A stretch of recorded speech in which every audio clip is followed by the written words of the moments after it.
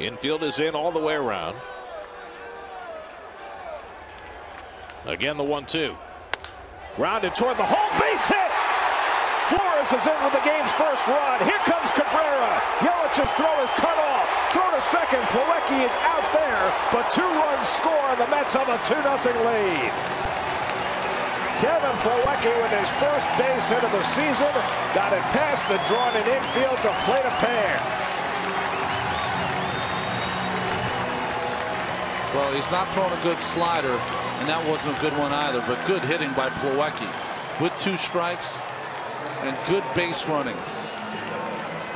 Prado makes a nice play to get Plawecki, but think about McGowan, the comebacker earlier in the inning. If he gets the out at second base, a chance at a double play there with the infielders back.